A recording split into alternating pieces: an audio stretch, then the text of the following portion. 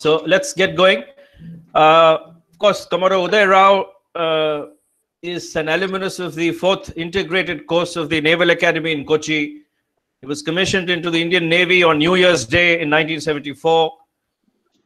He's a specialist in missiles and gunnery. He holds an MSc Defense Studies degree from the Madras University and is a graduate of the Defense Services Staff College in Wellington. He has subsequently also been a directing staff on its board. During his 34 years of naval service, Commodore Rao has commanded 3 frontline ships, the INS Kavarati, the INS Hosdurg, and the INS Gomati. There's also other shore units. He was deputed in 1978 to the then Soviet Union for 2 years for a course in missiles and gunnery, followed by appointment as commissioning crew of INS Rajput, also in the Soviet Union. He was a part of the IPKF operations and was Indian Naval Commander at Kankesanturai in northern Sri Lanka in 1987. He has also served as Chief Staff Officer at the Navy office in Chennai, where he oversaw operations in the Pok Bay, the Gulf of Mannar, and in the waters around Sri Lanka. An important appointment that he held was that of Principal Director Naval Intelligence at the Naval Headquarters in New Delhi for a period of 5 years, when he interacted very closely with the intelligence entities of the IAF, the Indian Army, and also with national agencies such as RAW and the IB.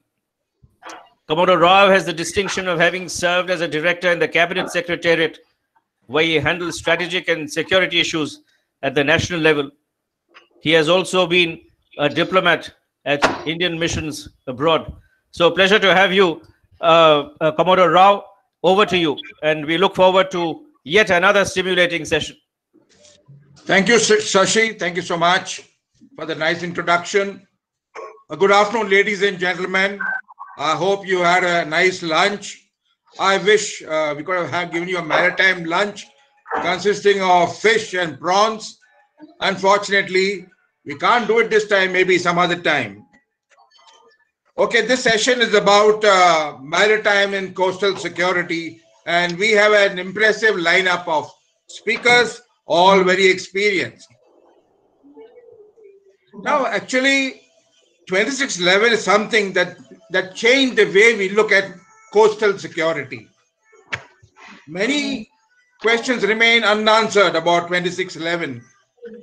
Since there was no inquiry at a national level, did we have intelligence? Did we fail to connect the dots, etc.? I'm sure our speakers will address that. But the question is, are we any safer today in 2020? The security establishment remains focused on J&K and Northeast. So who's minding the coastal borders? The government has done a lot of things, but much remains to be done. Issue is our federal structure of 9 coastal states and 4 union territories. Some of them do not take ownership at all, and they believe it is the center's responsibility. Some of them do not have maritime boards. Now, the maritime police do not have, the 13 maritime police of each and every state do not have seagoing cadres. They don't have training facilities which are dedicated. They're frequently transferred, and therefore the naval and coast guard training which we impart dissipates very quickly. The CAG has passed several strictures on these maritime police. There's a National Academy of Coastal Policing at Dwarka and Gujarat, which is being set up. And you'll be surprised to know that the headmaster is the BSF, Border Security Force. So what more can I tell about National Academy of Coastal Policing? The Navy and Coast Guard, there's a need to synergize, no doubt. And I'm sure Admiral Muralidharan will speak about it. But there appears to be some confusion in the role and responsibility of the two services. The Coastal Security Bill 2013 is yet to be passed. Now, actually, the question is, should the Navy be doing coastal security? Or should it be made the exclusive responsibility of the Coast Guard and give them operational control of the Marine Police? And we should leave the Navy, I feel, free to do blue water operations, nuclear strategy, etc. Increasingly, the police top brass are now feel that it's time to move the Coast Guard under the MHA. And there's also talk of a coastal border police force like a central armed police force. So therefore, what will happen is 12 years after 2611, we'll be creating a new organization, and therefore it will be work in progress. And one more layer, this is a clear indication that the state police is abdicating responsibility. But maybe that is the best way to go. We do not have a proper maritime governance structure. The present structure was made several years ago when the seas had not attained their importance. Okay, we have something the government, BJP government, soon after taking over, had said that they will set up a national maritime authority. They said this in 2014. This is 2021, and there's no sight of this multidisciplinary national maritime authority. So we have a national security advisor, a military advisor, a nautical advisor, but no maritime advisor or maritime authority. To speak on some of these issues or all of these issues, we have great speakers today, and I'm very happy to introduce Admiral Muralidharan, who's a very well-respected and highly professional officer who's commanded 3 frontline ships, including the destroyer Ranvijay, which is a Soviet-acquired ship, acquired from the Soviet Union. He's been a principal director of naval operations at NHQ. He's been an attaché in Moscow. So, Zdravstvuyte, Tavarish, that's what I'll tell my good friend. He's been flag officer at sea training. He's been a first commandant of the Naval Academy at Aimala. He's been the Director General Coast Guard. He is now in the part of the Armed Forces Tribunal. So you will see that he is a very, very, what should I say, astute person in his capabilities and achievements. And I'm sure he will deal with this topic in all its, glory, I should say. Thank you so much, and over to Vice Admiral Muralidharan. Thank you, Commodore Rao, for that very, I would say, flattering introduction. And my fellow panelists, ladies and gentlemen, at the outset, let me thank the Institute of Contemporary Studies, Bangalore, the Chennai Center for China Studies, and the Press Institute of India for giving me an opportunity to be part of this very interesting webinar. We are discussing issues of critical national importance. Before I move on to how to synergize between the Navy and the Coast Guard and improve their capacity and capability to meet our security challenges, let me actually look at what itself are the security challenges that are facing us. Now, some of this have been covered in its and bits and parts in the previous session, but let me say that the maritime security in the 21st century assumes a much broader definition than the generally perceived purely military one. Towards the close of the 20th century, it was evident that in the maritime arena, security challenges indicated a shift from pure naval confrontation on the high seas to challenges, both conventional and non-conventional, in the littoral region. Now, they could be threats to the economic well-being of a nation, which in terms of energy, trade and commerce, living and non-living resources, or the social stability, which is actually crimes in the maritime arena, or political peace, that's the maritime sovereignty itself, or health of the people, which amounted to the environment. Now, geostrategic significance of the seas are well known to this audience. Nearly 70% of the earth is covered by sea, and 2/3 of our population lives within 100 nautical miles of the coastline. 80% of all major cities and trade centers, financial centers, are within 200 kilometers of a coastline. And most of the economic and industrial activities also occur in this area. The world trade itself is roughly 80% by volume and 70% by value. And there are close to 60,000 ships worth over $450 billion and generating close to 15 million jobs in this arena. As far as India is concerned, we are both a continental as well as a maritime nation. Our territory of a little over 3 million square kilometers and land frontiers 15,000 kilometers is, whereas the coastline is 7,500 kilometers. We have 9 coastal states, 4 union territories, and close to 1,200 islands, big and small. and an exclusive economic zone of 2.2 million square kilometers, with another 500,000 square kilometers to be added once the continental shelf delineation policies take place. Now, our geographical location close to the choke points of the Indian Ocean gives us a very vantage position in relation to the entire area from African coast to West Asia to Southeast Asia and now beyond into the Pacific Ocean. So therefore, we have a security and stake in all the waters in the Indo-Pacific region, even as mentioned also by our Honorable Prime Minister in the Shangri-La dialogue a few years ago.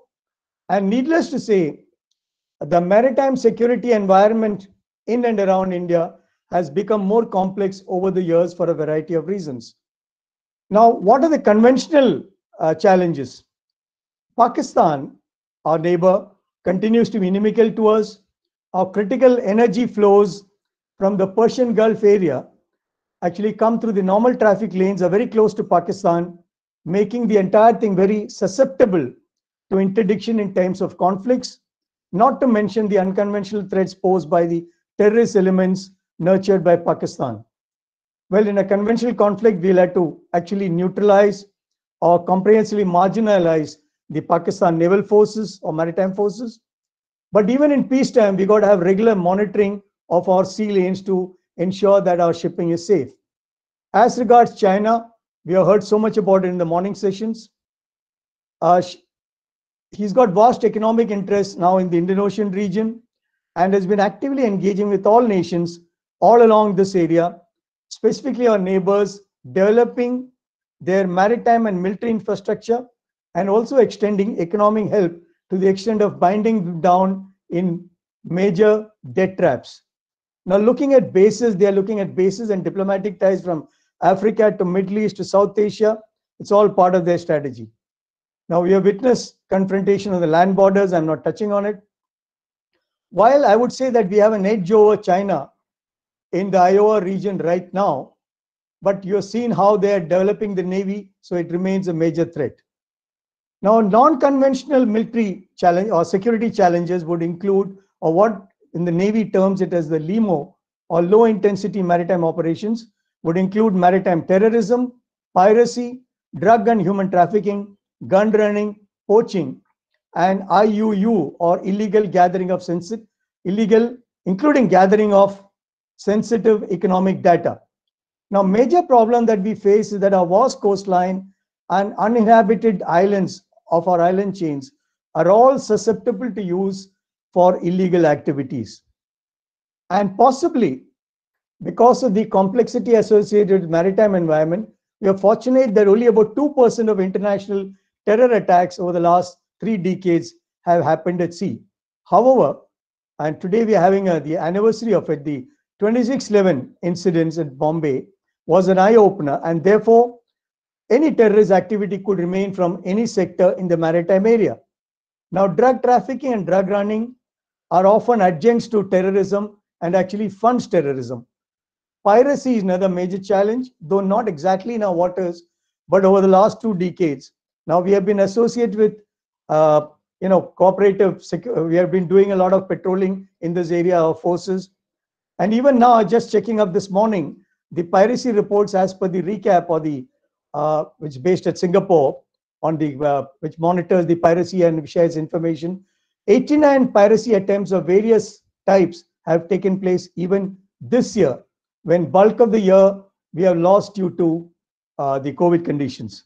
Now, human trafficking, illegal immigration, fortunately, we are not very much affected by it, but it's still a threat. If I move to economic challenges, essentially it's maintenance of the flow of trade and energy supplies through the sea lanes, which pass very close to our waters. And almost 80% of the world's trade by volume, and in our case, it's 90% of the volume, is a major challenge. Now, as I mentioned earlier, we have a stake in maintaining the communications in the Indo-Pacific remaining open at all time. And this would include defense of our offshore, coastal and offshore security infrastructure, refineries, offshore platforms, pipelines, and single buoy moorings. We also have a stake in our overseas exploitation, efforts of overseas exploration that we are doing. Now, maritime security, when I talk of, also includes our over 2.2 million square kilometers of exclusive economic zone, which, as I said, will further increase. We have a pioneer status about 1.5 lakh square kilometers in the Central Indian Ocean, where we can recover and process polymetallic nodules as soon as the technology becomes more affordable for it. We have prospects in Antarctica. So all this wealth, we need to ensure that it is not taken up by surreptitious means by others, including gathering of seismic data. While we have dedicated sessions on these subjects of IUU fishing, I would only say that almost 20 to 30% of the total fisheries production in the world is suffering due to illegal fishing activities. Environmental security is another concern. With over 60,000 ships that transit in the Indian Ocean, major oil spills or even dumping of toxic waste is very much a possibility. And if it's close to our shores, it can have disaster, can be a disastrous thing to our environment and livelihood of all people who depend on it. Search and rescue or humanitarian assistance and disaster relief is another major challenge for security forces at sea. And smaller nations in the Indian Ocean always been looking up to us. Even recently, we provided a lot of help and evacuated even our own citizens from during COVID conditions. So the challenges to our security agencies range from national purely security to well-being. And in this regard, what Commodore was also mentioning, we had an overview of the maritime security was undertaken post 2611. And today, Indian Navy is the overall responsible for maritime security, which includes coastal and offshore security. Coast Guard is the authority responsible for coastal security in territorial waters and overall coordination between central and state agencies in all matters relating to coastal security. I will not go deeper into it as we are having a separate session on it. I would, however, it will be very evident that the bulk of security challenges in the maritime field have to be tackled between Coast Guard and the Navy by the regular surveillance and presence. Now, with the Navy going into mission-based deployment and our own national interests with the policies like Sagar and Quad extending into the Indo-Pacific, our naval forces are mostly operating out of the area, and with support from bilateral agreements, they can extend way out into that area and operate there. So Coast Guard would need to step in and look at the entire exclusive economic zone and closer to our waters. So therefore, both these forces need to have adequate force levels and synergy to coordinate mechanism to achieve common objectives. In my view, basic synergy between the forces existed right from inception of Coast Guard itself, as the idea germinated following the discussions at the third UN Conference on Laws of the Seas in the early 70s. So to safeguard national interest in maritime zones of India, the expert committee set up recommended that we have a separate force other than the Navy, and an interim Coast Guard was created using naval ships on the 1st of February 1977 to take on the non-military maritime duties, with the then Vice Chief of the Naval Staff as an officer on special duty to head it. Formally, the Coast Guard was formed under the CG Act of 19th August 1978 as a fourth armed force of the Union under the Ministry of Defense. Now, as a fledgling service carved out of the Navy, the initial 10 odd years, it was naval ships, and the Coast Guard is entirely manned by personnel, both at officer and the ratings level from the Navy, and similarly was the ships and establishments totally manned. It was commanded by Coast Guard officers or ex-IN officers who opted to join Coast Guard. While direct induction of officers and navics to the Coast Guard started soon after, since they had not attained sufficient seniority and experience, for some more time, the senior hierarchy remained from the Navy for an even longer period. But new ships soon joined, specifically designed to meet Coast Guard needs, and were commissioned. Gradually, the number of naval personnel manning Coast Guard ships and establishments have come down.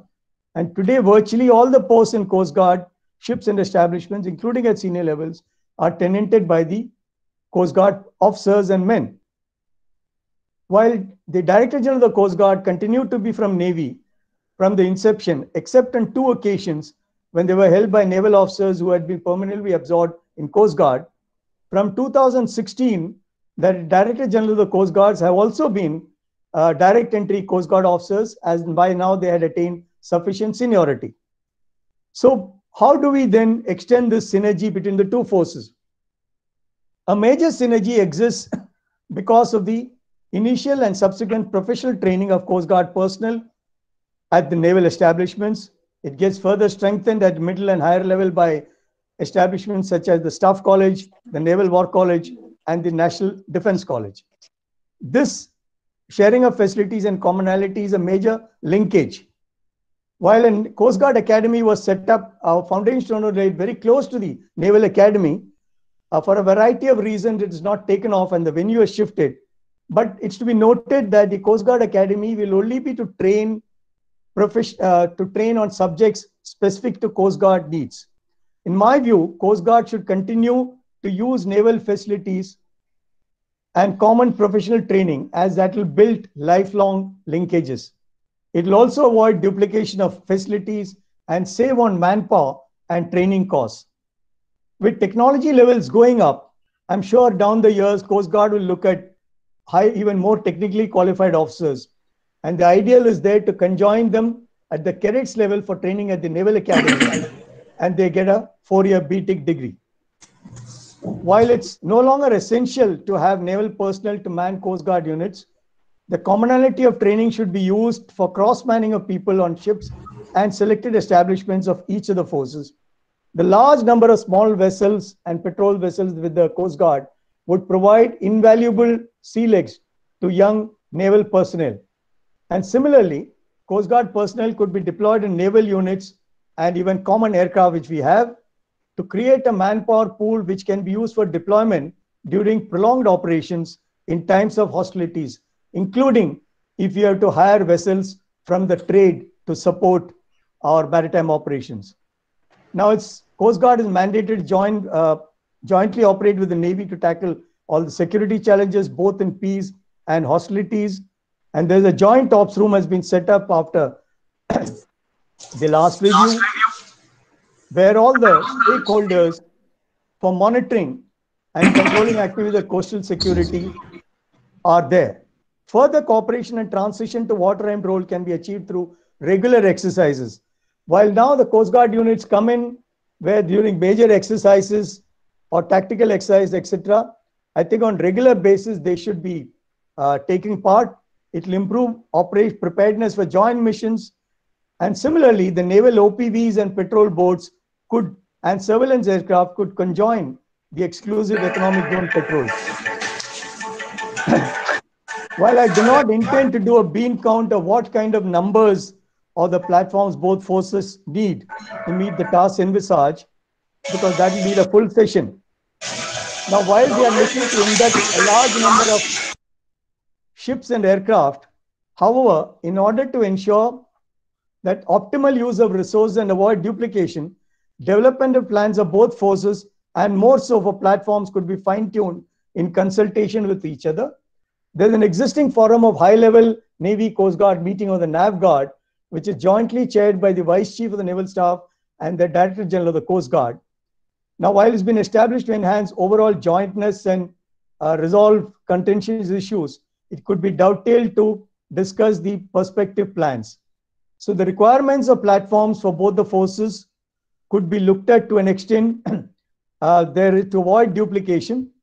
And similarly, the naval specifications or specific requirements could be incorporated to the extent possible in Coast Guard ships at the time of they're being constructed to avoid, such as, for example, to stage through larger naval helicopters on Coast Guard ships or to even for transiting through them.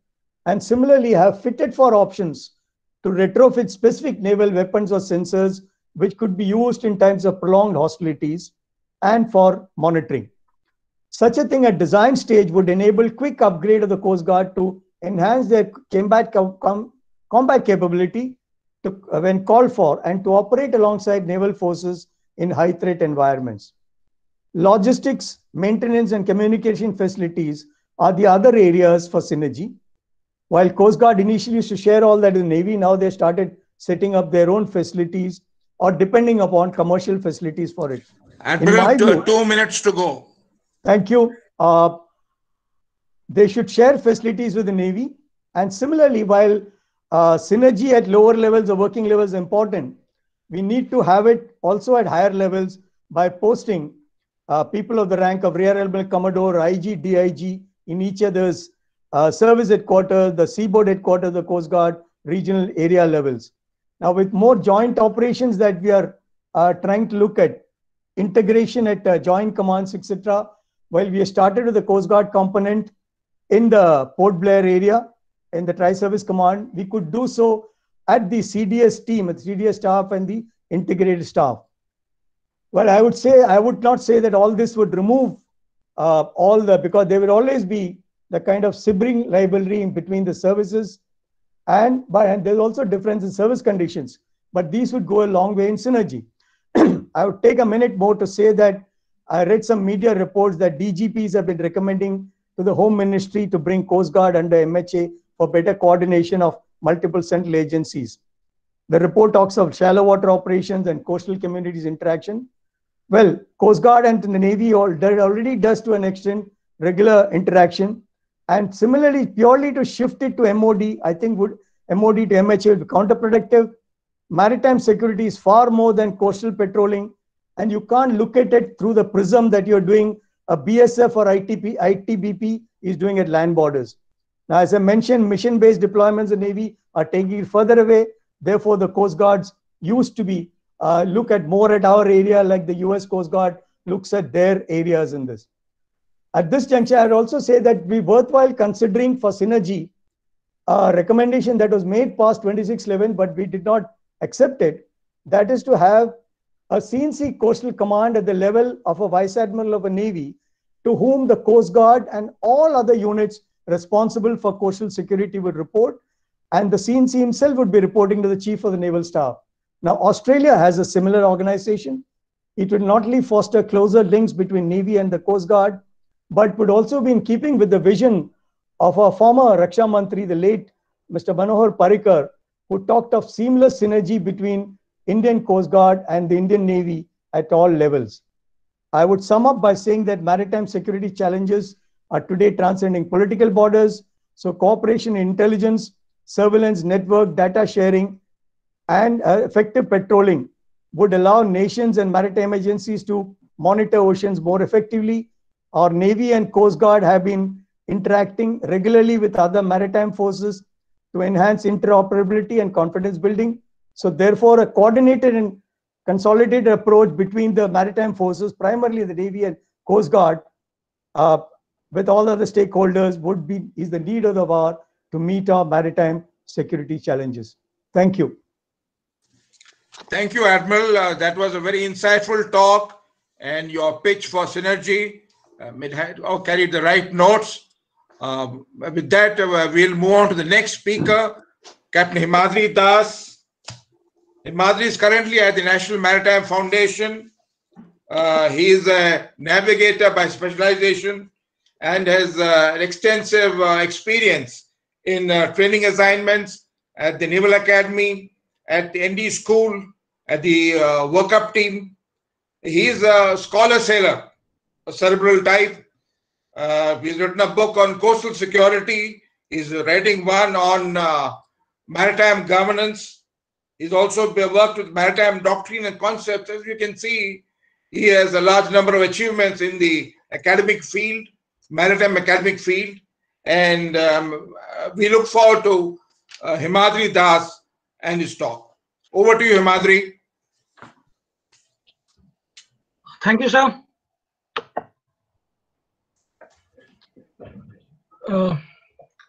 Good afternoon. It's indeed an honor for me to be here this afternoon amongst this distinguished panel here. Indeed, there could not have been a more suitable day to discuss coastal security, today being the 12th anniversary.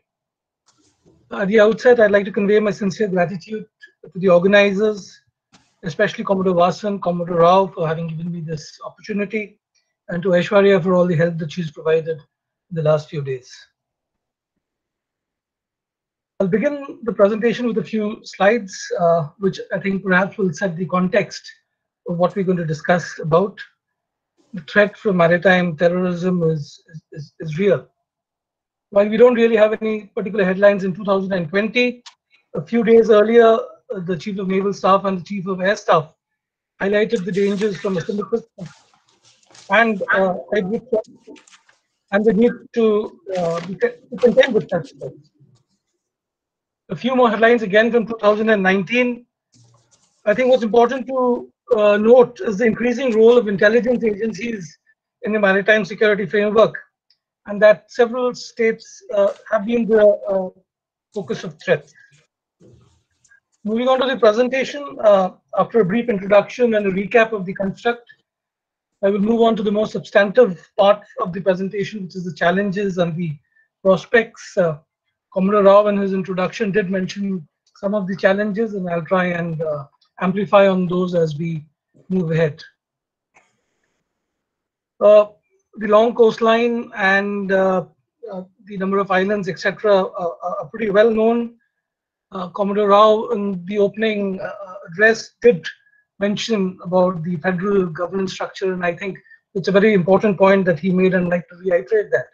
So what really happens is that we have about 13 different administrative units, and if you go down to district level, there would be about 70 different administrative units who handle coastal security matters, and that itself is a challenge. The economic importance of the coast needs no reiteration to this August audience. This was also highlighted by the Prime Minister during his Independence Day speech earlier this year. But I'll just like to make a few points about the developments recently. Insofar as ports are concerned, in the government's effort to transform the ports and create world-class inland waterways, the Prime Minister announced renaming the Ministry of Shipping as the Ministry of Port, Fishing, Port, Shipping and Waterways. And I think that also brings about greater clarity about the distribution of work in the government as far as these sectors are concerned. The second point, I think, a development has been the announcement of the Pradhan Mantri Matsya Sampada Yojana earlier this year. It's a 20,000 crore project over 5 years. And earlier this morning, we heard Dr. Das talking about binaries, about security and development, etc. And I think what I see is a convergence, because this program does cater for security requirements as well. On the tourism front, I think about 10 odd beaches have been given an international certification of Blue Flag, and essentially it meets certain safety, security, and other criteria. Historically, both Commodore Rao and Admiral Muralidharan did cover aspects, and I think there are four main drivers of the construct that we have. Some of them are flashed on the screen. I think the Mumbai blasts of 1993 highlighted the dangers or the potential which criminal elements can, rapidly metamorphose into more insidious threats. And Admiral Muralidharan did mention about it a little while earlier. And I think the first wave of reforms in the maritime security governance structure was the Group of Ministers report of 2001, which led to the State Marine Police and other developments in intelligence, etc. Finally, today is 12 years since 26/11/2008, and I think that brought about what I would say the second wave of reforms in maritime security governance in India. Admiral Muralidharan did mention some of the non-traditional threats, and what I have flashed on the screen is a summary of what we have witnessed in India in this year, and I have sourced it from the IFC IOR monthly updates, which are available on their website. So essentially, we have most of the threats that Admiral Muralidharan mentioned about. But I'll just like to make 2 points here.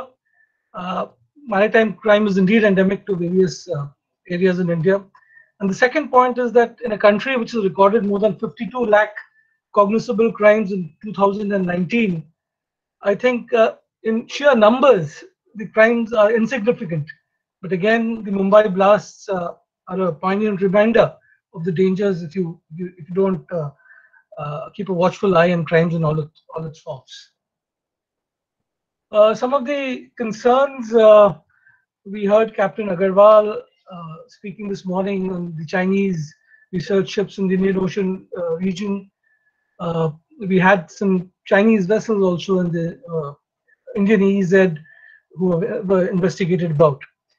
And so that's one of the linkages with the overall theme of this. And so how do we actually link up? Actually, many of the systems that were established post 2611, such as the MDA system, the Information Management Center, which is monitoring many of these activities, provide the foundations to respond to such threats. I'll just cover the coastal security construct very briefly, just for a recap requirement. And really, because this theme of this session is on governance, this is a broad governance structure which we have anywhere. Coastal security essentially involves various segments, and as per the Schedule 7 of the Constitution, these responsibilities are distributed between the center and state. So what you have is a large number of stakeholders in this entire construct who work under the center or the state, and they need to interweave their initiatives into one comprehensive arrangement. So coordination does become a challenge. As far as responsibilities are concerned, the Department of Border Management and the MHA is actually responsible for all matters related to coastal borders, but excluding those which are the responsibility of the MOD and the MEA. Towards the last part of last year, the Department of Military Affairs was also created under the MOD, and therefore the MOD has the IN under the DMA and the Coast Guard under the DOD, and that adds a new dimension to how maritime security is going to be managed. The MHA, as was brought out earlier, does not have a force under itself. The states and the coastal police provide that element of the defense. This slide really represents the outer limits of jurisdiction, which starts from the baseline of India. The state marine police is restricted to 5 nautical miles in view of capability gaps, and overlap is provided by the Coast Guard. As far as the policy coordination mechanisms are concerned, we've really seen a development post 2611. Earlier, there was essentially state-level initiatives, and post 2611, what we've seen is the expansion of this coordination right from the district level up to the national level and thereafter. But what it really lacks is an apex-level standing body at any level. We've also seen some efforts at zonal coordination to the interstate state councils or at the police level, etc. But I think that's also going to be one of the things for the future, as to how do you coordinate in respective states. In addition to these designated forums for coastal security, you have a large number of other forums where coastal security issues are discussed, or other security issues, and they all add up into the overall effort at strengthening security in India. We have been discussing MDA and Dr. Das in the morning did mention that we've been largely event-driven, and rightfully so. The MDA effort really went to the next level after 2611. Not that we didn't have systems earlier. We had certain legacy systems, and they've now all been combined with electronic surveillance. Primary among them is the radar chain, which the Coast Guard established, and the NAIS chain, which was established by the Director General of Lighthouse and Lightships. And important, I think this was a revolution in the way we do MDA in India, was the setting up of the NC3I network. What this network essentially does is it links up the Navy and the Coast Guard and interfaces a large number of sensors and databases. But what's important to know is what it does not do. What it does not do is it does not link all the stakeholders in the coastal security construct, and it does not integrate all sensors or databases that are nationally available. As far as operational coordination is concerned, I highlighted how intelligence integration has improved over the years, and the multi-agency center continues to be the principal mechanism for information sharing, intelligence sharing. And it is no secret that a large number of operations in recent times have been intelligence driven. As far as operational coordination is concerned, what we see is at the foundational level is the hub and spoke model, which is between the Coast Guard and the Marine Police. Thereafter, the Navy and the Coast Guard were linked, and at the apex level, we have the joint operation centers. Moving on to the wider community, going beyond security agencies, you have the fisheries sector. The fisheries sector has actually seen a large number of initiatives over the last 12 years. And these have been taken both by the center and state. Right on top, what I've written is about the tracking system, or the transponder system, which recently has, earlier this year, finished its trials and is now ready to be deployed. We've had initiatives taken by states such as Tamil Nadu with the Thondi app, or Karnataka with the Kadalu app, who've gone about trying to monitor movements of boats, etc. And a whole lot of other initiatives to improve the monitoring and control of such systems. The important ones, of course, are the setting up of the Department of Fisheries as a department by itself, the Pradhan Mantri Matsya Sampada Yojana. We are also steering a National Maritime Fisheries Act, and some states like Gujarat have already strengthened their Fisheries Act, and some other states such as Karnataka are in the process of strengthening their acts. As far as ports are concerned, the major ports are ISPS compliant, which is an international code of the IMO, and the non-major ports are governed through certain guidelines which have been incorporated. Community engagement, which actually started in the maritime context after OPSWAN, through setting up of by the Navy and the state governments, certain groups, has actually consolidated itself, and it's now all over India. And we've taken a large number of initiatives in that regard. But what we don't really have is an institutional mechanism, such as the civil defense or the home guards, and on a pan-India basis, actually. As far as training is concerned, Governor Rao did mention about the National Academy of Coastal Policing, which was set up with the BSF, but the Navy and the Coast Guard continue to provide training to the police and other central armed police forces. I think the coastal security exercises, which are held twice the year, conducted by the Coast Guard, I think are unique by themselves, and I don't think they have any land-based parallel wherein the entire machinery of a state actually activates itself for a couple of days and go check the responses and address vulnerabilities, etc.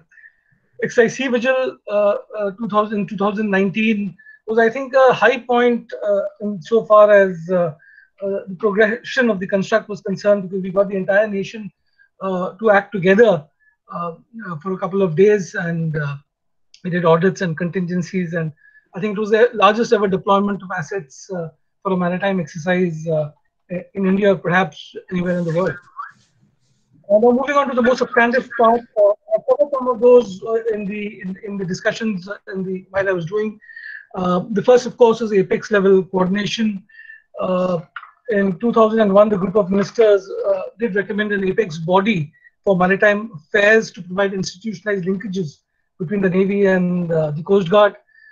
This was also announced by the President in 2014, the government's intention to set up an NMA.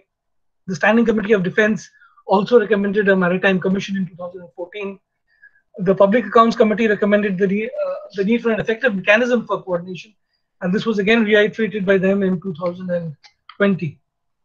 So what we have is the MCS, which is the apex body, which is chaired by the cabinet, which is chaired by the cabinet secretary and secretary level officers, the chief of naval staff, the DGCG are members of this committee.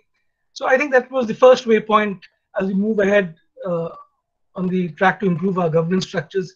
The second waypoint, of course, would need to be a national level body. We have already spoken of certain overlapping responsibilities between ministries and agencies like the Navy and the Coast Guard. Admiral Muralidhar did mention about those themselves. And I'd just like to spend a little while on this slide. This actually is a schematic which represents the relationship and overlaps between maritime security agencies. What really happens is over time they evolve, and they are dependent on a large number of factors, which could be the threat perception, which could be legacy issues, the method of governance in respective countries, etc., etc.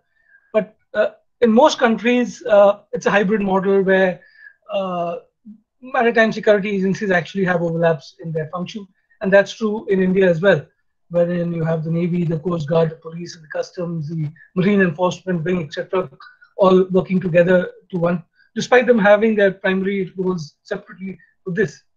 The idealized structure is perhaps only in one country, and that's perhaps the United States.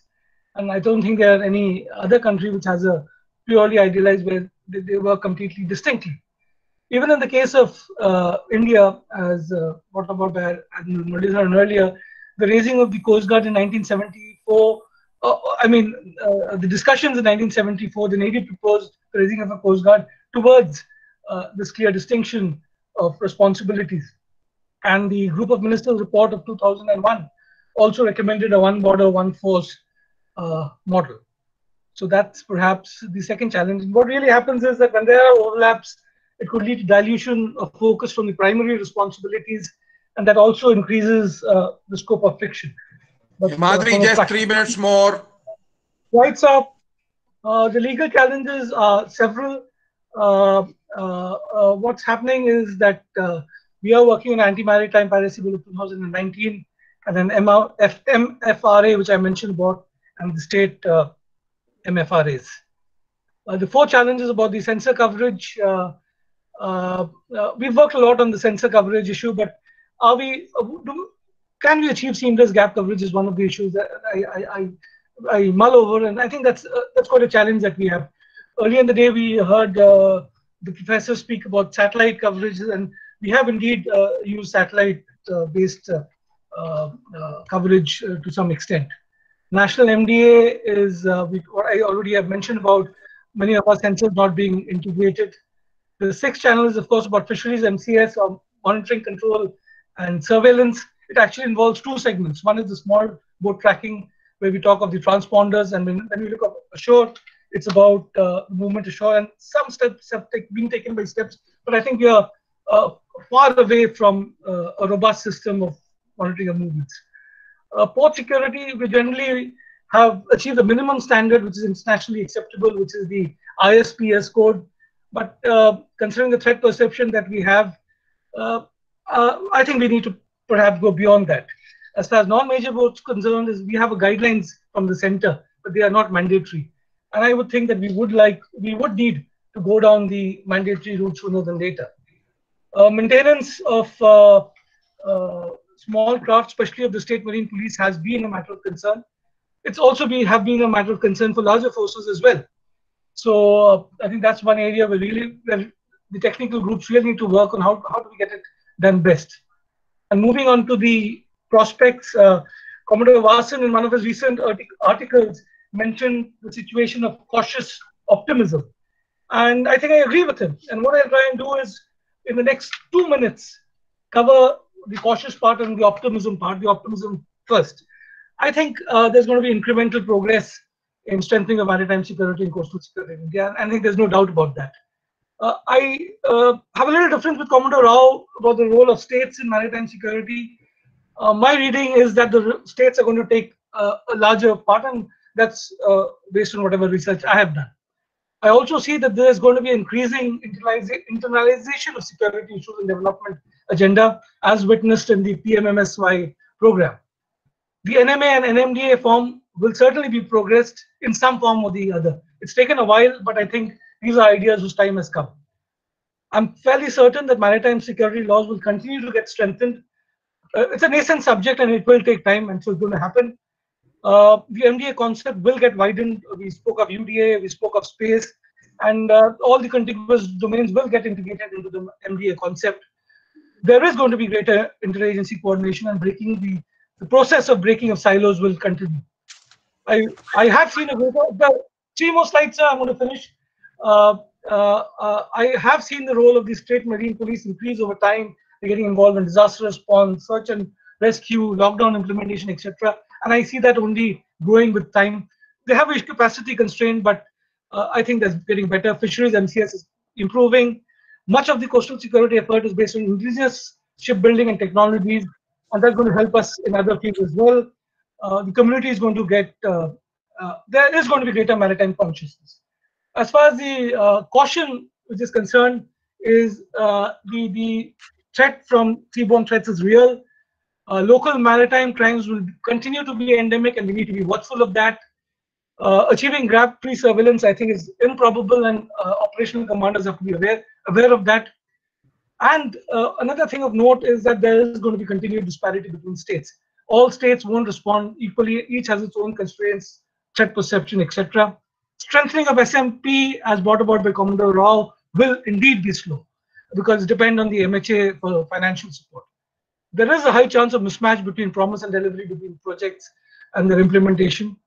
And because of the overlaps, there is going to be chances of higher friction, which Admiral Muralidharan spoke about, and they have to be managed. Last item,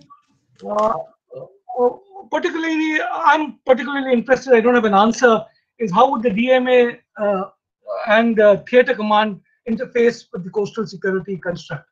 The second is, do we need to continue in hybrid models, or do we go down the idealization path, which I showed in the slide earlier? And when we say about institutionalizing community support, do we go down the militia road, or are we just okay with the systems that we have? In conclusion, as brought out in the beginning part of this session, indeed, much progress has been made, but there still are several gaps to address. And as our External Affairs Minister had mentioned, that border guarding is a 24/7 operation. It's not an event. It's got an ever-widening scope, and it's an endless process in itself. Thank you very much, and I hope I have not exceeded my time. Thank you very much. Thank you, Himadri. That was a very brilliant talk, very exhaustive, and I'm sure your pictorial will be of a lot of use to our youngsters who may not know the lay of the land or lay of the sea for that matter. So that pictorial talk was very good. I noticed that you're very optimistic, but don't forget that Jaish-e-Mohammed and Lashkar-e-Taiba and Qasams are not going to wait for all our plans to fall into place. But we can have different opinions. I agree with what you have said. That was a good talk. Well done. Now, of course, we move on to the next speaker. That is Mr. Sandeep Punithan, who is the executive editor of India Today. He is a well-known figure in defense and security circles.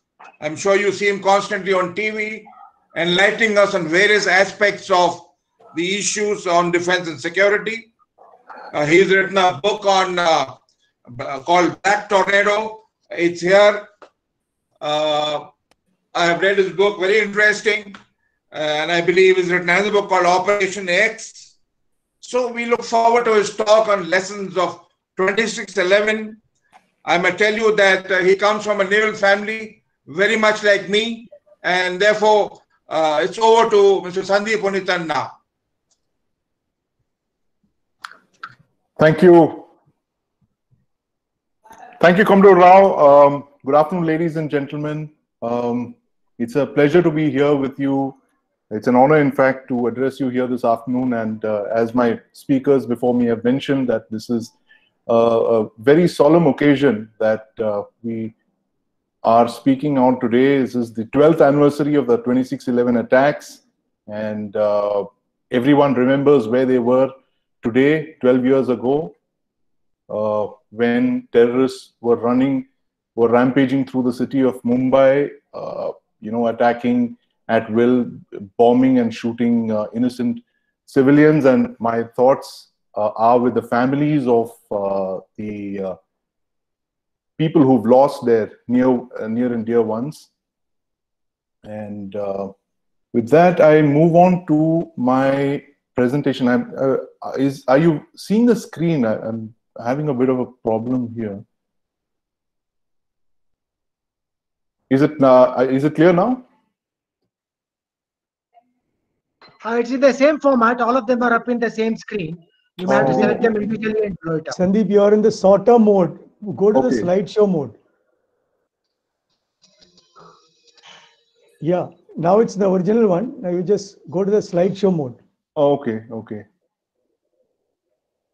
Sorry, Google Hangouts is not my thing. It's usually Zoom, and this Skype for me. So is it clearer now? Yeah, we can see it now. Don't worry too much. You can proceed because we can read it. Oh, okay, perfect. So my point was that in what we're witnessing in India and indeed in Mumbai over the last few years, it's actually the weaponization of terrorism. It's not so much terrorism as much as it's proxy war, and it's the act of a state actor that's using a non-state actor to paint these off as random acts of terrorism for reasons of plausible deniability and what have you. Now, in 1993, the first lesson, of course, is the fact that Mumbai 26/11 was not the first attack. You had the 1993 Mumbai serial blast. It was called Bombay in those days. At 13 different locations on the 13th of March, where 300 persons were killed and 400 persons were injured. It's the largest attack of its kind in the world at that time. And very interestingly, there's a phase 2 of these attacks where underworld gangsters who'd been trained in Pakistan to use AK-47s and throw grenades were supposed to attack targets in Mumbai like the Mantralaya building, the BMC building, and gun down government officials. Now that plan, fortunately for us, didn't come to fruition because the trained youth somehow lost their nerve and, thank God for us, panicked and ran away. Then in 2006, you have the second major such attack, which is 7 bombs going off simultaneously on 7 moving suburban trains in Mumbai, where 209 persons are killed and 700 people are injured. Then 26/11, you know what happened? A fishing trawler anchors off the coast. It discharges a rubber boat where 10 Lashkar-e-Taiba terrorists are on board, and they come in ashore, split into 5 buddy pairs, and proceed to target key installations across the city. 166 civilians are killed, and police personnel lose their lives before the terrorists are neutralized several days later. Now, all of these attacks have something in common, and you don't have to be a military analyst to figure out what. They're all well coordinated. If you look at it, whether it's starting from the left to the right, it's the 1993 serial blast, the 2006 blast, and 26/11. They're all coordinated to go off in near simultaneous time, whether it's bomb blasts or the fact that you have these. Sandeep, you're still on the same slide. Oh, right. Sorry.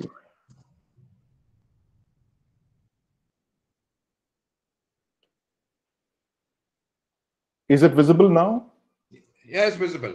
Oh, perfect. Okay, so I was just explaining the fact that all 3 attacks are very well coordinated. And you know, whether it's 93 or it's 2006 or 2008. Now, these are the 3 biggest attacks that have taken place over a 15-year period in Mumbai. And all of them are well coordinated. They happen within a span of a few hours in Mumbai, in all 3 attacks. It's a very similar pattern. Now, when I see a pattern like this, the obvious thing is that this is something that's taught to special forces usually. You know, when you're asked to attack simultaneously to overwhelm the OODA loop of your enemy, overwhelm him, you know, make him think that you are many more in number than you actually are, and you know, overwhelm your security forces, their response, etc. And so my question is that could these attacks have all been military special forces attacks actually carried out by civilians? The civilians could be gangsters, they're Fidain or non-state actors, but all these attacks, because they follow a certain pattern, they all seem to have their origin in the military. And this is lesson number 2. And this I got from a Marine commander who I was interviewing for the book, Black Tornado. And he mentioned the fact that, you know, the strange thing about this attack is this is something what we practice for. This is exactly how we train. We are brought in covertly near an enemy shore. We are launched by a rubber boat stealthily. We hit the shore. We break up into buddy pairs. We go and hit the targets and then extract, come back to our boat. And then, you know, there's a complete extraction phase. Mumbai 26/11, to my mind, is nothing but a military naval special forces raid carried out by non-state actors with the support of the deep state. And I'll explain how. So the minute I heard this, I started going through all my notes and looking for a naval connect in these attacks. And sure enough, I come across the interrogation of David Headley by the NIA in New York about 10 years back, where Headley tells them something very interesting, that there was actually a Pakistan Navy frogman called Abdur Rahman who meets the elite leadership in Muzaffarabad, and he actually advises them on how to go about this raid. Now, Headley describes this meeting that taking place in March of 2008, and this person who he calls Abdur Rahman is a clean-shaven man in his mid-30s with a crew cut, and he believes Rahman to be a frogman of the Pakistan Navy, but he also believes that Abdul Rahman was not his real name, because Headley was introduced to him as Abdul Qadir. Now, Rahman has been brought in for a very key phase of the planning, that he's brought with him several nautical charts of the west coast of India, and he's starts discussing options of where to land the elite squad. He gives them very interesting inputs like, drop the attackers 60 kilometers off the coast to avoid detection. He asked the elite to complete all their planning before June. And this is very interesting again, because because the seas in Mumbai, he says, become very rough during the monsoons. And so he also probably told them the exact time and the date when to strike. And he also asked them to check the position of the naval warships in order to avoid an engagement at sea. And the meeting was very detailed. It continued for a second day. Headley wasn't part of the meeting on the second day. I really wonder what transpired there. But the fact is that this is possibly the clearest link of a military involvement, a naval involvement with the planning of 2611. And this kind of solves one of the biggest mysteries of how a group called the Lashkar-e-Taiba, which is primarily a landlocked militant outfit, which operates across the, in Kashmir and a few urban terror attacks, how it suddenly gets the expertise to launch a special forces raid across the sea and, insert these 10 terrorists using the classic techniques that a naval special forces team would use.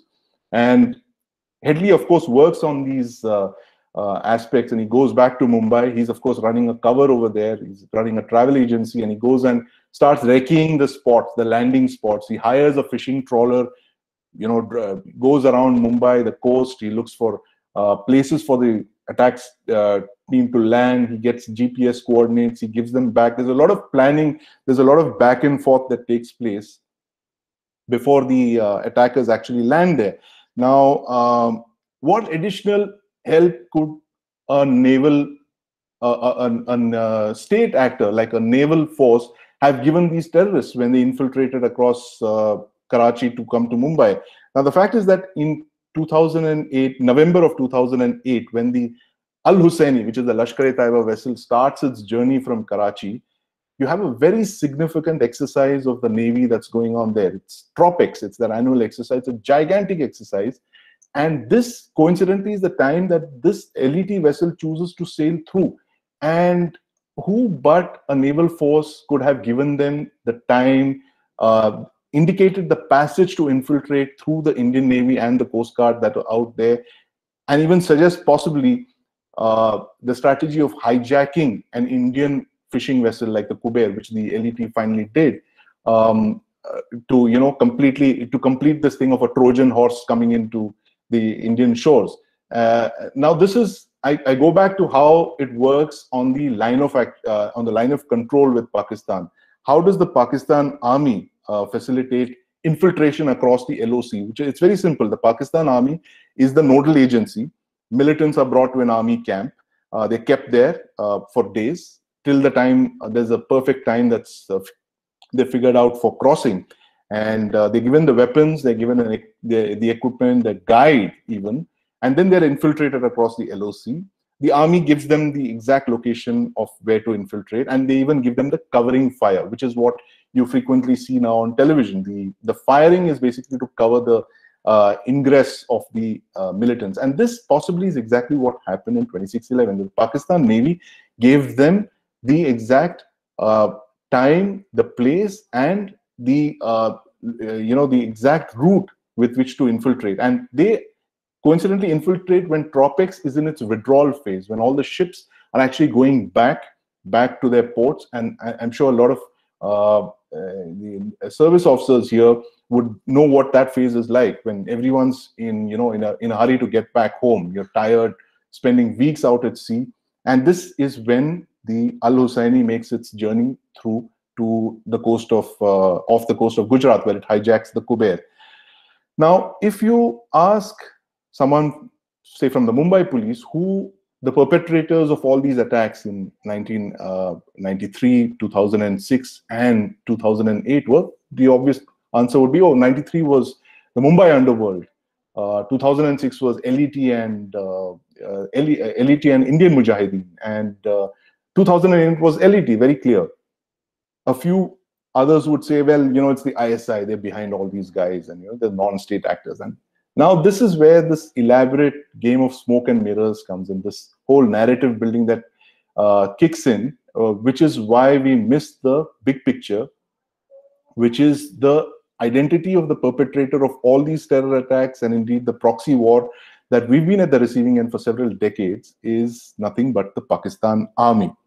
And the deep state in Pakistan is actually run by the Pakistan army. And this is the creature that we're dealing with, that is an organization that learned the tricks of the trade during the Afghan war between 1979 and 1988. And it learned its game there, and it supersized that game. It started this with considerable success, according to them, in Kashmir, where they've tied down a large number of Indian forces there. And slowly they've infiltrated these techniques into the Indian mainland, starting with Delhi, and they've, the attacks in Mumbai that I mentioned. And now the interesting part is that the hand of the ISI is very clear in all of these attacks, especially when you look at 1993, which is when the underworld, this Dawood Ibrahim gang, is recruited to launch, to smuggle RDX and train youth into Mumbai to carry out those serial blasts that I just mentioned. Now, the interesting part is this guy called Tiger Memon, who's this Dawood Ibrahim gang member on the ground, who's actually the key person planning and executing these attacks. There's a transformation in Tiger Memon when he visits Dubai and Pakistan, one of his trips before the March 93 attacks. When he comes back from these trips, he starts talking to his gang members like a general. I mean, his idea, he starts talking about targeting, oil refineries, the Mumbai Stock Exchange, the international airport, 5-star hotels, government buildings, and his gang members are horrified. I mean, he's talking like a military man. And this is what, to a lot of you in the armed forces, would be like someone reeling out a list of vital areas and vital targets. And this is exactly how did this 2-bit silver and gold smuggler turn into this this military mind? Who gives him the vision and the ideas for all of this? And we have to look no further than Lieutenant General Javed Nasir, who was the DG ISI at that time. Now, Javed Nasir is one of the most controversial figures within the Pakistan army, even at that time. He was the DG ISI, like I mentioned. He advocated a bigger role for Pakistan fighting for persecuted global Muslims, and he's a sort of an Islamist Trotskyite. And what was his position before DG ISI? And you won't believe this. He was the Director General of the Pakistan Ordnance Factories. This is the Pakistan Ordnance Factories that actually supplied nearly 1 ton of RDX to blow up buildings in Bombay in 93. And the RDX is what was shipped in on the boats ahead of the 1993 serial blasts. And that is where the maritime link comes in. Now, who was the DG ISI in 2006 and indeed becomes the army chief in 2008 when the terror attacks are carried out? It's none other than General Ashfaq Kayani.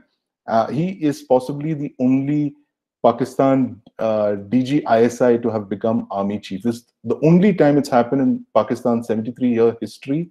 And of course, it's just a coincidence that he would have, been this very key person who knew everything that was going on in the ISI and in the Pakistan army. And this is the person who was there in these two very, very significant terror attacks in 2006 and 2008.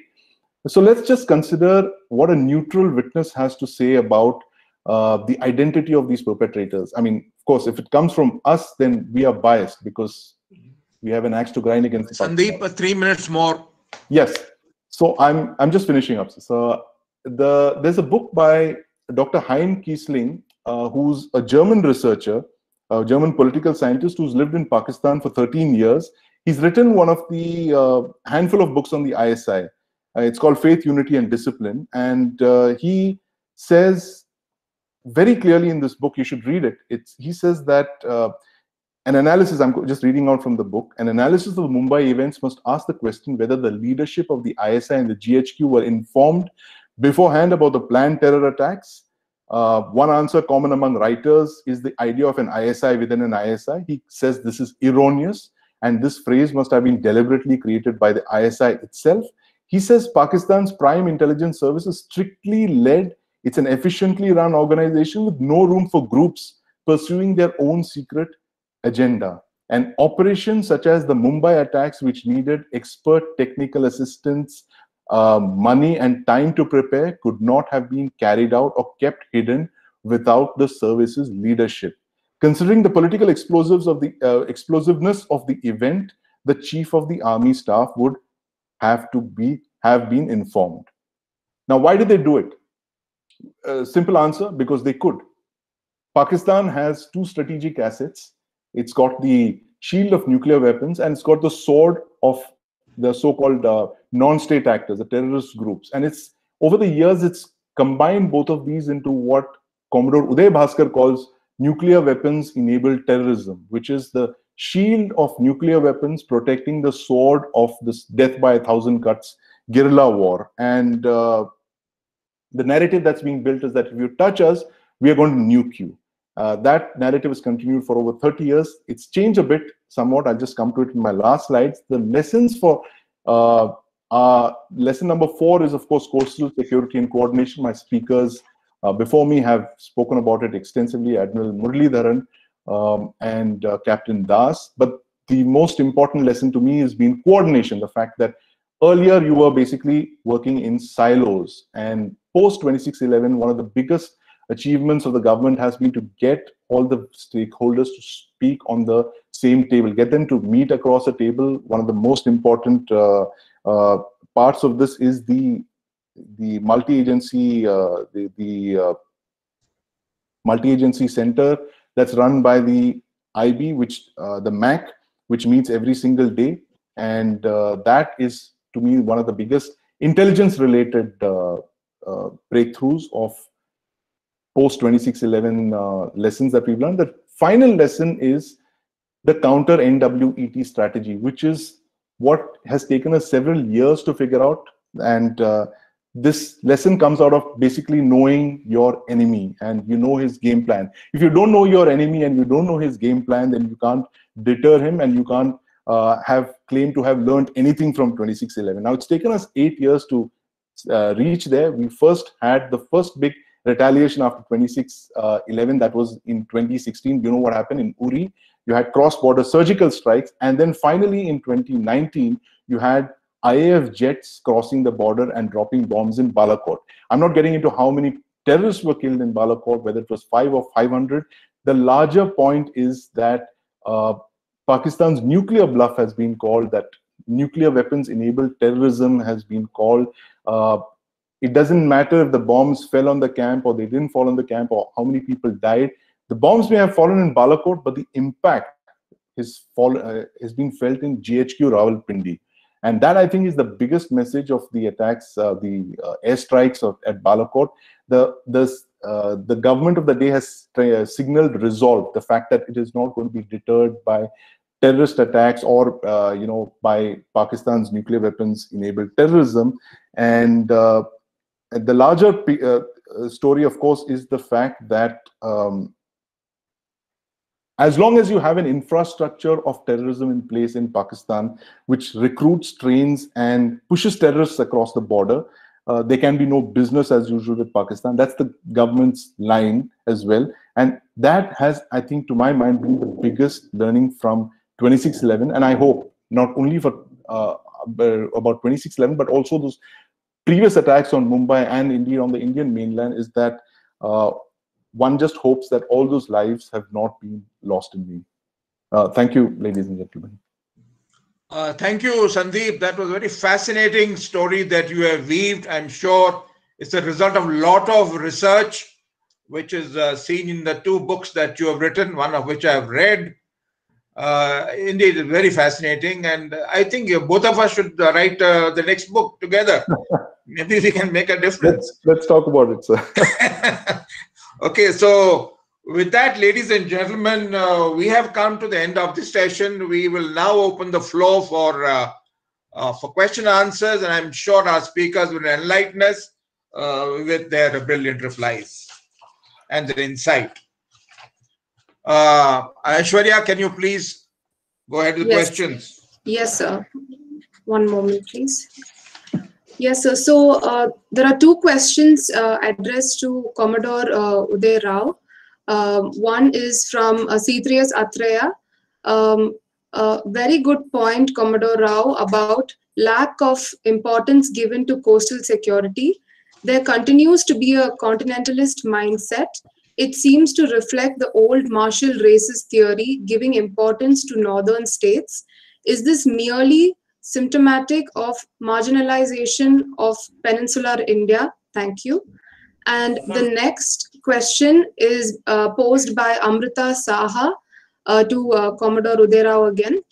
While we speak of proposals of Coast Guard under MHA and multidisciplinary National Maritime Authority, and with DMA coordinating all services, which is the one body which will serve as a true central intelligence agency and avoid future terrorist extremist attacks beyond state, age, and cadre divides amongst all relevant bodies involved. The next question is... Aisha, just stop here. I think I'll answer that. Okay, sir. Before I lose track of these questions. Okay, sir. Okay. And I'm supposed to be the moderator, not the speaker, but nevertheless, you see, one is we are to the first question about whatever it is. You see, we are landlubbers. Okay. So that's the reason why you're talking of peninsular India, etc. The fact is, we've been a maritime nation for several years, hundreds of years, geostrategically and historically. But the fact is that we always looked up at the northern passes. We forgot that the invaders who came from the sea are the ones who actually colonized us, whether it's the British. Okay, then we had the 1993 Mumbai blast, which was mentioned here just now by Sandeep. So there is a lack of maritime consciousness in this country. There is a certain amount of sea blindness. We have had so many seafarers. Our sailors, use the monsoon winds to travel west and east. They used a Matsya Yantra. But the fact is that somewhere we took the eyes off the sea. So maritime consciousness, maritime sea-mindedness, these are something which we lost. I think if we are now coming back to it, is because one is 1993 blast to a lesser extent, but 2611 more. Also the Chinese ingress. These have raised our maritime consciousness of late. Now the major factor in this is the maritime governance part. You see, we have not changed. We are not adapted to ocean governance, ocean administration as yet. Right? So these are the reasons why we were caught napping. So the important thing is that our bureaucracy are all generalists. Many of them may not have seen the seas, may not have come down to the seas. Many may not have seen a ship. Many may not have been on a ship even for a day, and they will tell you what is right, what is wrong. Now, I'm not decrying all bureaucrats. There are good bureaucrats, good, bad. There are good naval officers, bad naval officers. But the fact is that unless we recognize that coastal security is important, that peninsular is also important, we will not get anywhere. So that's very important to remember that maybe this 2611 was a reminder. But I tend to be a pessimist at many times. I don't know whether we are ready. Sandeep said, never again. Yeah, it's a good resolve. Never again, 2611. But many things are still work in progress. I hope nothing of that sort happens. But I hope we have this National Maritime Authority. I still don't understand what is stopping the government from implementing this. This is the single most important, and naval and strategy experts have been talking of a maritime advisor for so many years. So if this has not come through, then the question is why? Why is that even a 2611 can't wake us up? Coming to the second part of your question, you mentioned about intelligence and associated statements. It doesn't matter whether the Coast Guard is under the MOD or MHA. It really doesn't matter. It doesn't matter whether we've got new Department of Military Affairs. The fact is the government said that they will give us a multidisciplinary National Maritime Authority, which means that all other organizations, be it internal security related, be it defense related, will all plug in. They will maybe they have the reps, but National Maritime Authority would be the headmaster. Okay, now it could be anybody, it could be a civilian, could be an admiral or whoever it is. But the fact is that currently we are all focused on J&K and Northeast. Nobody is looking at the maritime. So you're talking of a true intelligence agency. But the fact, these are two separate questions. The issue is the IB and the RAW can give you, to a large extent, strategic intelligence. I think the Navy and the Coast Guard will have to generate their own operational level intelligence and tactical intelligence. We don't require another central intelligence agency, as you seem to suggest in your question. We want the NSCS to be able to connect the dots. If you create one more central intelligence agency, then it will only add to make things worse. So we've got enough intelligence agencies in this country, but they really have to pool these information. MAC is fine. But if the dots were connected, we would not have had 2611. I don't know if there are any changes in the intelligence agency post 2611. I am not aware. But the fact is that we don't require another central intelligence agency. Adequate intelligence exists. Most of it with the agency will look at strategic intelligence. The Navy and the Coast Guard have to develop their own operational level and tactics, which they're doing, especially with the IFC in Delhi. So that is my answer to your two questions. Okay, now Aishwarya, the next question, please. Yes, sir. The next question is to Vice Admiral Muralidharan, and it's posed by, just a minute, sir, by C3S Chennai, a member of C3S Chennai. The question is, Coast Guard was designated as the lead intelligence agency some years ago. What is the assessment of its effectiveness, and what more can be done to ensure that Coast Guard is able to really become a lead intelligence agency in the maritime domain? Thank you, Aishwarya. Actually, Coast Guard is not only for intelligence, but it's supposed to be coordinating with all agencies for looking after the aspect of coastal security. And since 2611, lots of changes happened. As you can, I'll just give you one example. When though it's a sad incident, when the Enrica Lexi incident happened, when the coastal police actually reported that the fishermen had reported some firing incident, some people have been fired upon. Moment it came to Coast Guard, the Maritime Operations Center were quickly able to localize the area and send out forces, contacted the chap, and we were able to get that ship into Cochin. What happened subsequently is a different thing. But the fact that you are able to shortlist and find out things.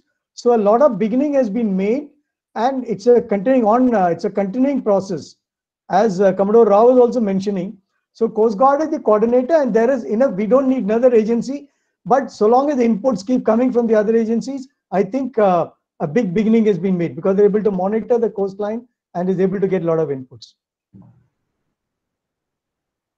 Thank you. Okay, sir. The next question is addressed to, the next two questions are addressed to Mr. Sandeep Unithan. The first question is by Danesh Sankyayan. His question is, did we have enemies within our country helping LET post and pre-2611? And the second question is posed by J. Maniar. How can India get rid of the ISI in absolute terms? Can we employ a strategy akin to the entire wipeout of terrorism, even if we have a routine, even if we have to routinely cross borders and synonymize it to our dealings with the ISI? The deep state has been a pain like no other that India has known since independence, and its mysterious nature since 1947 continues to remain a puzzle. Yeah, thank you, Aishwarya. Yes. The first question: did we have? Did the LET have help in India? Well, there's no evidence to suggest they did, especially for 2611. But you can't rule out the fact that they had moles in India. There was Zabiuddin Ansari, if you remember, one of the handlers of 2611 is actually from Nagpur, and he was actually sitting there in the control room with the LET guys directing these attackers. That's the only clear link that's emerged, and there's possibly other guys who've kind of helped with the overground workers, that kind of thing. But the entire attack was planned across the border. Now the second question is that can we get rid of the ISI? I don't think you can get rid of the ISI. The ISI is almost a part of the Pakistan. It's exactly a part of the Pakistan army. It's an organ of the Pakistan army. It's staffed by Pakistan army officers. It's actually foolish to see them as two different, distinct entities. The DGISI reports to the Pakistan army chief, and this is one of the things that Pakistan has very successfully built, this narrative that, oh, we don't know what the ISI is up to. It's almost like another non-state actor over there. Our strategies against the ISI have to be the strategies that we employ against the Pakistan army itself, and that there are panelists over here who are far more qualified to talk about this. But all I can say is that you have to raise the costs of what they are doing to us. You cannot sit for 15 years. You can't have your number one economic capital attacked repeatedly by the Pakistan Army's ISI and not do anything about it. The worst I think we did in 15 years was not to play cricket with them. So the thing is that now we've seen a complete change in approach, simply because you have people there who've been through this game, who've kind of understood this thing. And one of them has actually gone so far to say that, look, if you do another 2611, prepare to lose Baluchistan. So that comes out of an understanding of the game, the great game that's being played against us, and which is the reason that you see an all-of-government approach now towards handling terrorism emanating from Pakistan, that we will not have any relationship with you, whether it's cultural, or it's cricket or films or diplomatic or any other kind of thing, that it's not going to be business as usual until you shut down this infrastructure of terrorism. There are, of course, many other ways that this can be done, but the one thing is that it has to be an all-of-government approach, and you have to make the Pakistan army realize the consequences of what it's doing. Thank you, sir. So one more question has come in, and Vice Admiral Muralidharan, that the previous question was posed by Commodore Vasan to you. The next question coming in is, I don't know who it's addressed to. It's by C3S Atreya. The question is, why are there attacks only on Mumbai and not on other coastal cities? Mumbai being the major financial center does not merely explain this phenomenon. Who would like to take on this question, please? Okay, I'll take it on. I think one of the reasons, of course, it starts with the fact that Mumbai is a major commercial center, and anything that happens there gets magnified to an extent. Secondly, you'll also see that there is a lot of, it's very densely, thickly populated. People from all parts of India are there for, job. And there are daily people coming to Bombay looking for employment. So it is very easy for a stranger to merge in that group and activate. That is one reason. Secondly, is also closer from where these people originate. Now imagine if he has to come down south or go around the coast of India, going to Chennai, etc. That becomes more difficult. So essentially, it is the commercial hub being there. It's a big city with lots of people all over. In fact, Bombay is probably one of the cities, even Delhi is not so bad. You don't know who your neighbor is, even when you live in a colony. You don't know who your immediate neighbor is. It doesn't happen in most other cities in India. At least you know your neighborhood. So when a stranger is seen, people exchange notes. That didn't happen there. And let me also tell you, when I got this thing in the 2611 time, I was in Bombay, posted in a particular job. And the first input I got was that there is some firing going on in Colaba, that's very close to in the naval area, that area. And the input also that it appears to be a gangland war between two gangs because they're fighting. So as in charge of that particular thing, my immediate reaction was to tighten security on all the naval establishments. I told them we activate security so that nobody trying to flee the thing. It's later, I think that's why even the Bombay police probably took it as a gangland war, and gangs normally don't attack cops. So when the whole gamut changed, when it was realized that it was terrorism, but it took us later. But that's the kind of level that we had at that stage. I mean, hopefully things are very much changed. I don't think that can happen again. But then, as one of the previous speakers said, we are not going to be, nobody's going to repeat it, because you have to, they will also be innovating. So we have to be that much more alert. Thank you. Commodore Rao, can I come in very quickly? Yeah, please. Yeah, thank you. My point is that the Pakistan Army figured in the early 90s that, you look at the pattern of the attacks and the years that they began, 93, 2006, 2008. This is when the Indian economy had started picking up after liberalization. So they were targeting our growth, economic growth. So this is not like a isolated thing of a small non-state actor. This is the Pakistan state itself trying to stop our liberalization economic progress by attacking one of the growth engines.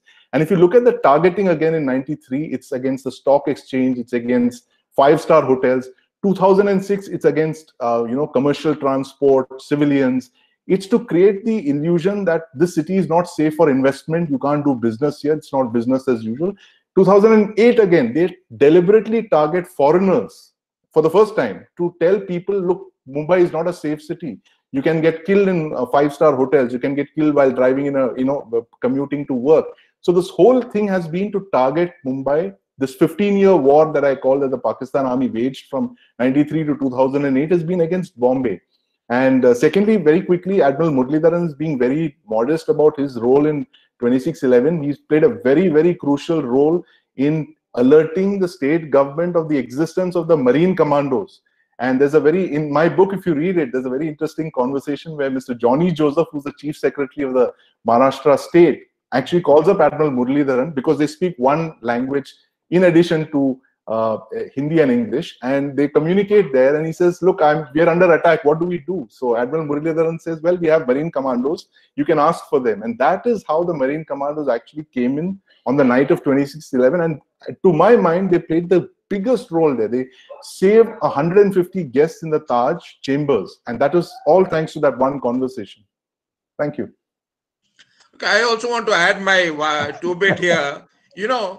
Atreya, that's a very good question, but don't be under the impression that it will only be Mumbai. I feel the next target is going to be the Gulf of Kutch or the Gulf of Cambay. The amount of chemical factories and refineries we have, and being closer to Pakistan, that could be possibly, if at all, it will happen. I hope it doesn't. But it could be the target, as also our offshore oil fields. They're also constant. And I am not saying this. If you see the newspaper, there are always inputs about some, thing about Pakistani agents collecting information about oil rigs. Similarly, sometime back in the Gulf of Cambay, Gulf of Kutch, etc. So while we hope, with all our this thing that we don't have a 2611 or an attack somewhere, but I am sure if it comes, it will come in this area. But God forbid, it should not happen. As far as I'm concerned. But that I feel. So Bombay may not always be a target. I think with all the greenfield refineries, etc., Gulf of Kutch, Gulf of Cambay, and all our industries there, it's a tinderbox. That's my thoughts on the subject. Any more questions, Aishwarya? No, sir. No other questions. Okay, great, ladies and gentlemen. It's been a fascinating little discussion we have had. Three eminent speakers who spoken at length and given their views. We could not have asked for anything better. Thank you so much, Admiral Muralidharan, Sandeep Punithan, and Himadri Das. Thank you so much. And over to Commodore Venugopal.